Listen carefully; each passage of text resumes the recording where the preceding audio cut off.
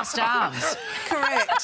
Thanks for squeezing us in between Married at First Sight couples. It's a pleasure to be here. You know, earlier when you said coming up a real-life vampire couple, we thought you were referring to us. Well, we thought, oh, they're throwing haymakers already. Well, you have been sinking your teeth in, Mick Molloy. Exactly. What's so wrong? What's so wrong with what's going on here? I think you're doing a great job. It's just Jane's naked ambition can't be stopped. And she says to me, she's like Lady Macbeth.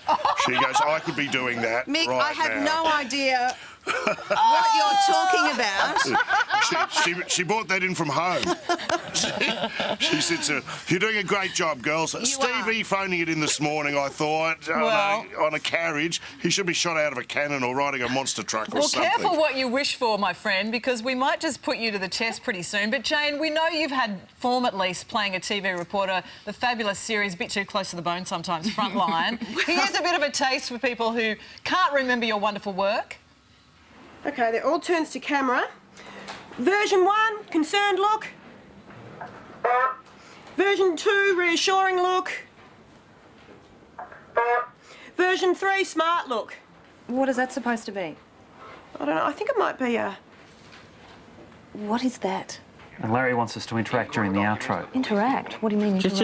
Just relax, I'll lead. In 5. You take this. Martin D'Stasio with that report. Well, that's about it for the week. It's certainly been a busy week, Brooke. Sure has, Mike. Very busy.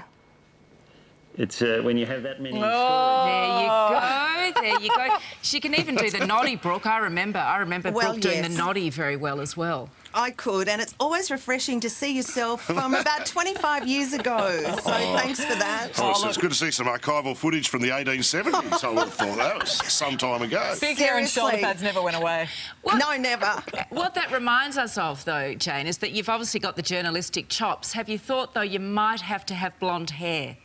Well, I know this has been brought up in the press, actually, on the weekend, that what is with Channel 9 and all you blonde birds? Of course, we don't have to get our hair dyed as much as you girls do. Yeah, it is part of the job description. And I'll get plugs like Carl had. Have you heard that? That's going too far. I prefer to go the whole hog. Now, I'd love to see you, Mick, in a bit of a leotard, because you did mention on air that you wouldn't mind sort of perhaps getting on the 80s leg warmers and shaping up on air. Maybe doing the I'm a Maniac. The quick dance would be good. No, you girls actually still want ratings.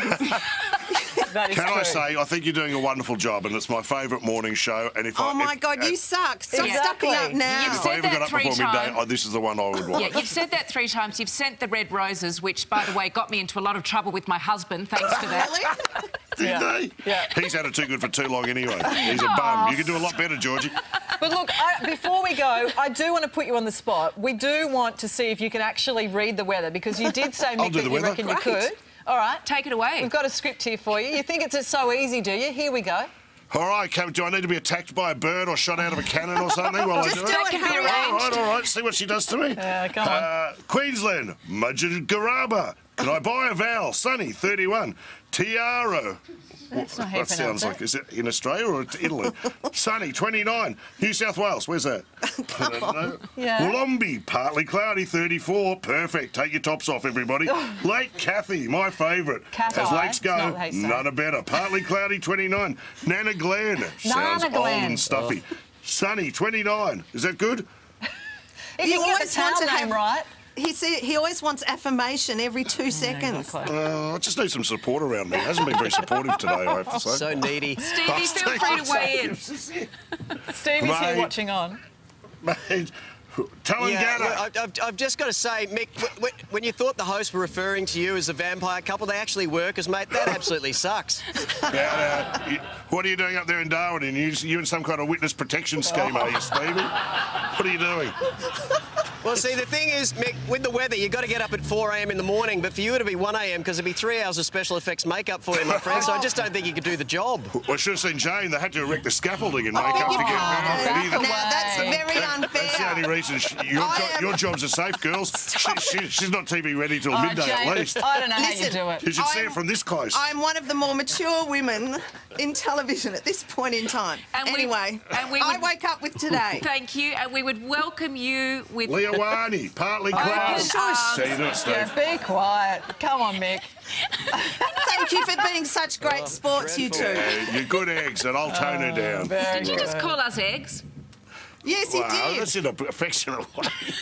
Hudson, this is a witch hunt. Isn't it? Oh, hang on. Thank goodness for that. Well done. Oh, well. That's better. Jane, That's much better. Jane, you deserve a medal, and there is a spot for you on the set any day of the week. Thank you so much, girls. And as I said, I wake up with today. Very good. Well done. Thanks, Jane. Thanks, Mick. Sort of. Kind of. Good on you, Stevie. All right.